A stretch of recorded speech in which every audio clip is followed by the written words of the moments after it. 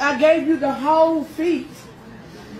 The whole feet. No, whole feet $20, you know? I don't know what you charge. I gave you the whole feet. No. You told me the price, and I paid you the price that you told me. You said $48, yes, I told you, and I paid you that.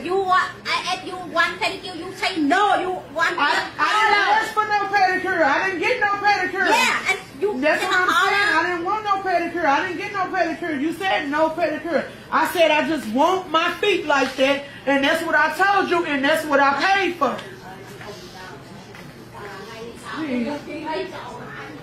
I don't see shit funny because I don't pay too much damn money. Can you just do her toes so we can go? She can get my money back. So, because I'm saying she's a dissatisfied customer. Just do her toes and she won't come back. Okay, but right now, you know, she don't want the collar, right? I can for you 7 back for the collar because I got her just 7 for the collar. She don't want, I can 7. You charge me you saying you charge me $7 to just polish 8 toes? I can go get some damn dollar polish and polish 8 toes by my damn self. You saying you charge me $7 for that? You have a acrylic. Yeah, and that's paid for. That's paid for. $13, right?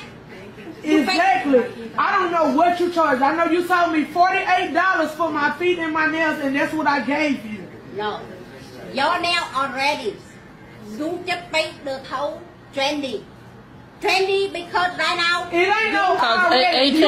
You saying my nails already and I just paid the toe. You got one ticket. I gave you a $50 bill. You charged me $48 and then you gave me $2 back. It ain't no this is separate. You gave me one ticket and then I paid you what you told me. Okay, so what do you want her to do, Tasha? I told you already. Tasha. Okay. Tell her what you want her to do. So you saying you're not gonna give my money back or do nothing to my nails?